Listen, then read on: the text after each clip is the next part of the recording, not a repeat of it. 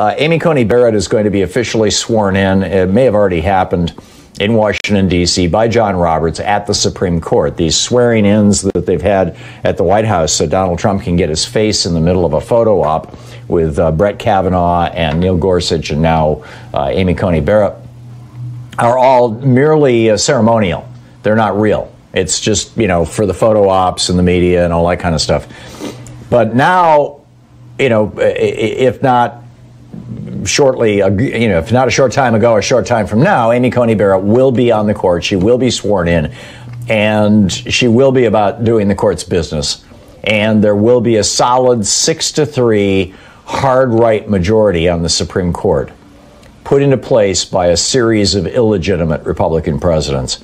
In 2000, the Supreme Court put George W. Bush into the White House. They are preparing to use that power, this awesome power that the Supreme Court has taken onto itself, and the awesome power, frankly, that the Constitution conferred on it in the first place. They're preparing to use that power in ways that, frankly, I don't think we've seen in the United States since pre-1927. And it's the Susan Sarandon thing. She was like, people are asleep, and if Trump becomes president, well, that'll wake them the hell up, and it sure did, right? It's not the way I would have wanted it to happen. I'm not a fan of that line of thinking, but it has woken the hell up a lot of Americans. And when the Supreme Court starts not just striking down Obamacare and the rest of the Voting Rights Act and maybe even the Civil Rights Act, and God only knows what else they're going to go after, obviously Roe v. Wade. But when they and gutting, further gutting your right to unionize, there have been over 30 cases that the Supreme Court has decided since the 50s, gutting your right to unionize.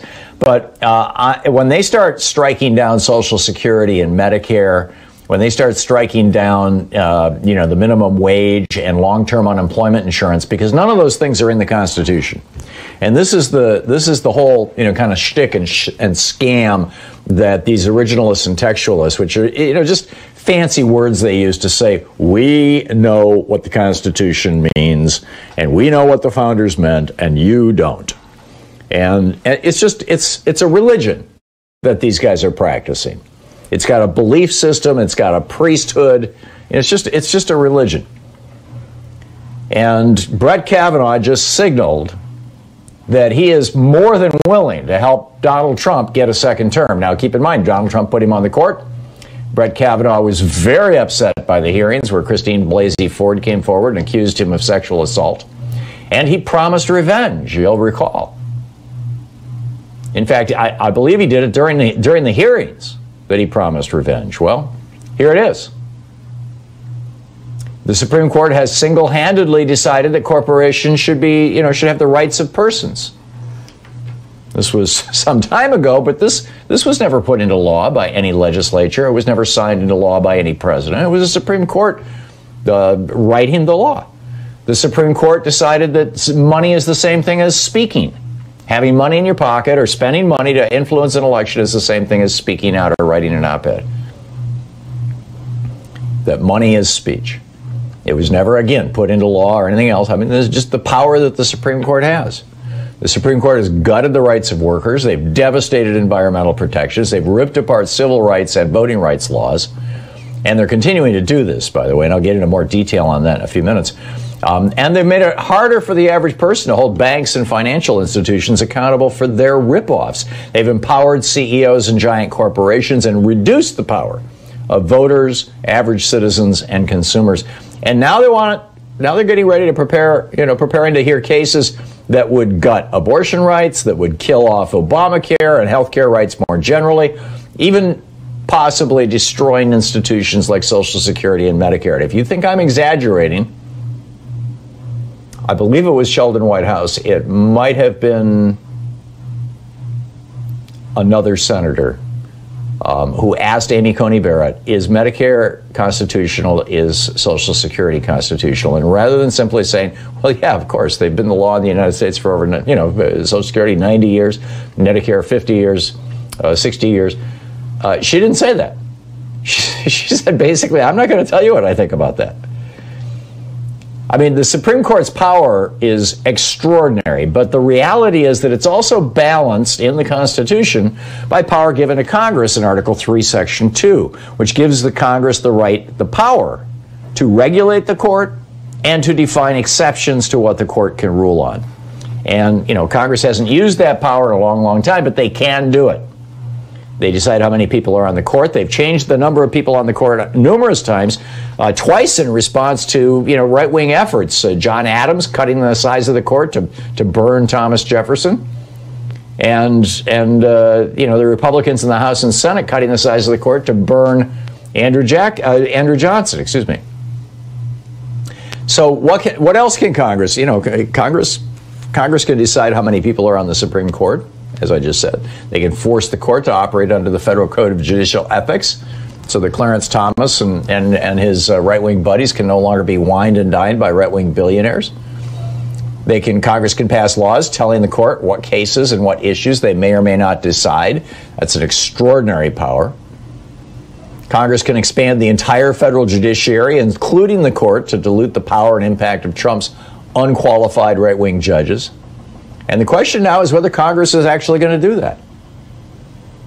Because if they do, if the Democrats seize control of the House and Senate and begin to try to constrain this court, you are going to see an explosion that's going to make the Tea Party look small as the right-wing billionaires start pouring money into AstroTurf organizations, the long-established ones and the brand new ones that they're going to create.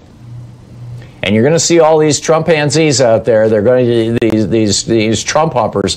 They're going to shift, right? They're going to start, because they're all getting their information from the right-wing billionaires, whether it's being shoveled to them via right-wing billionaire Mark Zuckerberg's Facebook, or whether it's however it's getting there.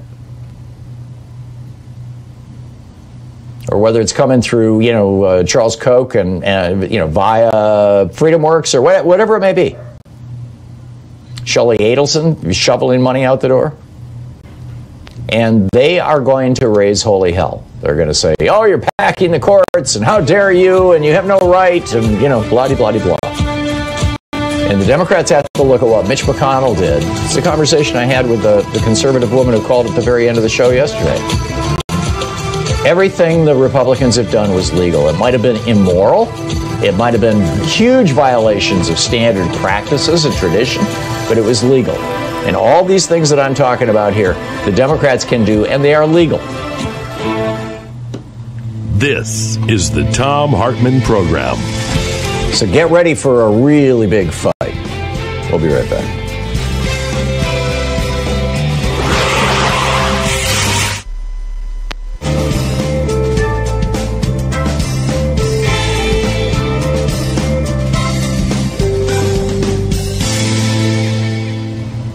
And welcome back. Jared in Downingtown, Pennsylvania. Hey, Jared, what's on your mind today?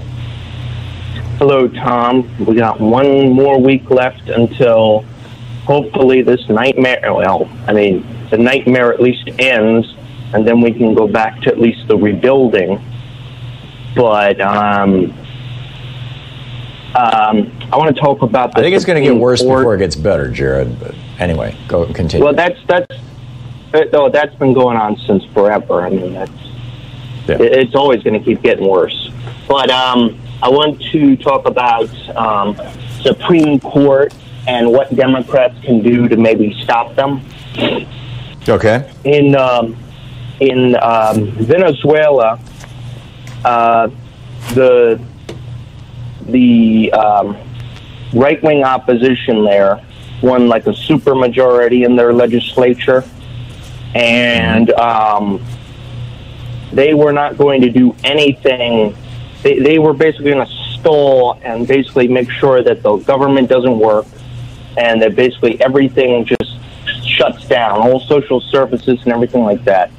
So during the lame duck session, they passed a law where they created a parallel Congress to the state legislature, the Venezuela legislature there. So my question is, why is it we don't just pass another, create another court parallel to the Supreme Court and declare that court null and void, because it does not represent the will of the people. It doesn't represent the United States Constitution. And as far as I'm concerned, it has lost any legitimacy. To do that, Jared, you'd have to amend the Constitution. I mean, you know, the federal judiciary is, the Congress is authorized to create a federal judiciary in Article 3 of the Constitution. And Congress did that immediately after we became a republic in 1789. And then amended it again, you know, fairly quickly, and I think it was 1796. But that power to create the judiciary, you know, is there. We created the judiciary, but I don't think that gives, in fact, I'm quite sure that does not give Congress the power to dissolve the federal judiciary. They can simply regulate it. Now, they could handicap it, you know, like Congress did to Andrew Johnson. When Lincoln was assassinated and Johnson became president, there were 10 slots on the Supreme Court. One was open. And Congress came in and said, we're not going to let this slave-holding fool put anybody on the Supreme Court. And they passed a law reducing the size of the court down to 7. Now, there were still 9 guys on it at the time. And so, you know, nobody got kicked off. But Andrew Johnson, for the 3 years or so that he was president, did not have an opportunity to put somebody on. So, but that's about as close as they can get, Jared, as far as I know. Well, I mean, they have to do something. I mean, this court is inherently... Expand the size of the court. And pass a law that says that if they're going to use judicial review, if they're going to make a decision based on their interpretation of the Constitution, they have to have a supermajority, one way or the other. I mean, this is a sword that cuts both ways, or a knife, or whatever metaphor you want to use.